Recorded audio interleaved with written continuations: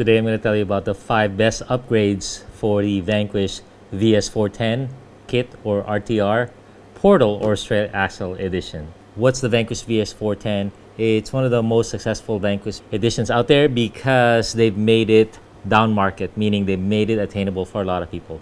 So the kit is $500 and they came out with a ready run for $470 on the straight axle. And just today I saw they have a ready to run Portal edition with a Falcon paint and livery, Wild Peak livery. So pretty cool. A lot of options.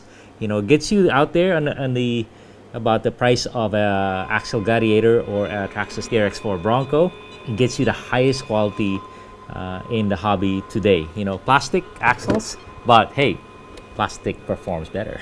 So it's ripe for upgrades. You know, they've had to really make some tough choices on what they could and could not include to get it around $500. So I'm going to tell you about the 5 best upgrades. The number one thing you should upgrade is the motor and ESC. So here they really got a good one, but man, they got a good cheap one. So they have a 35 turn motor 540 and the Hobbywing 1060, I believe, ESC. So not bad, but you know, probably one of the better ready to run combos out there, but really, you know, it's not to the level of this vehicle. This vehicle is so strong, it's so good, it can handle so much power. The gears are so tight that you just want a better power plant for it. So what do I have in it? I'll show you.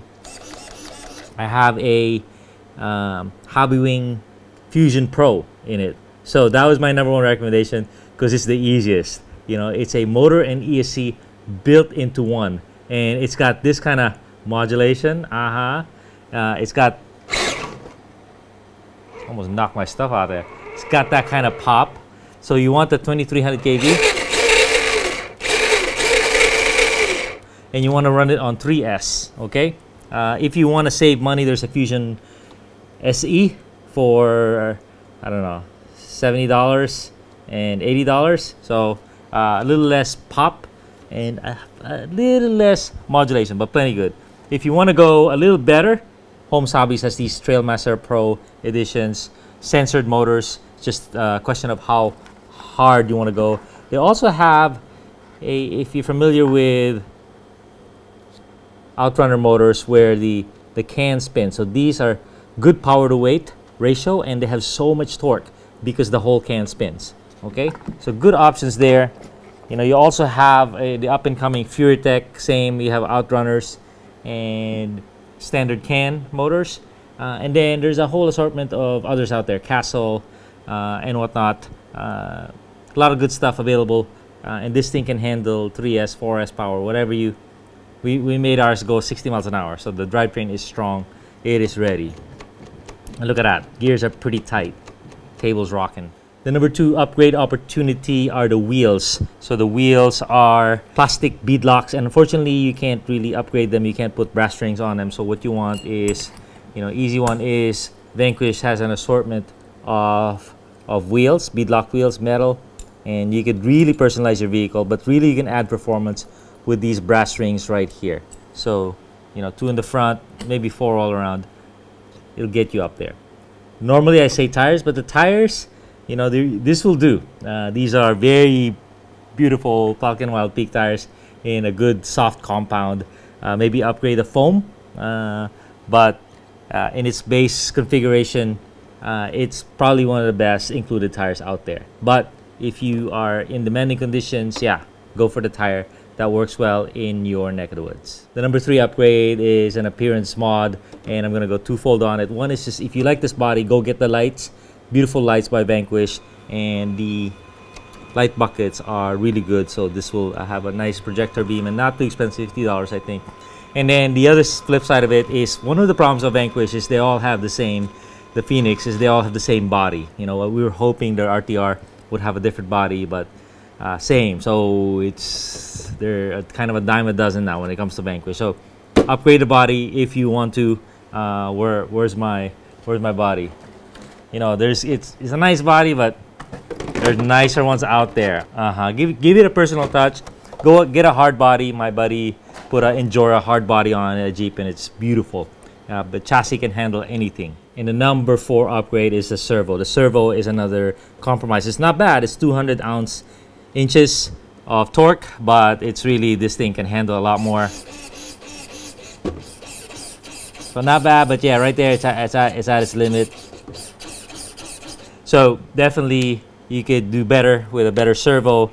Holmes makes about a good 501, and Reefs also has about a, what do you call that, another 500, raw 500, Holmes 650. So I don't really prescribe to the 1000, 1200 ounce-inch servos if you don't really need it. You're just wasting your money. So 500, 600, that's an honest one, would be good. And while you're at servos, another upgrade would be the dig servo. So this has 2 channels, 2 mechanisms that are ready. One is a dig and one is adjustable overdrive. So dig is really useful. So dig is when you lock out the rear tire and you can reposition your vehicle. When you're in a very technical spot, that's one way to spin your, make your turning radius about 0, or to just, you know, reposition yourself on a rock. So very good, and it's fairly easy to use. The other one is adjustable overdrive. I don't think that's really useful.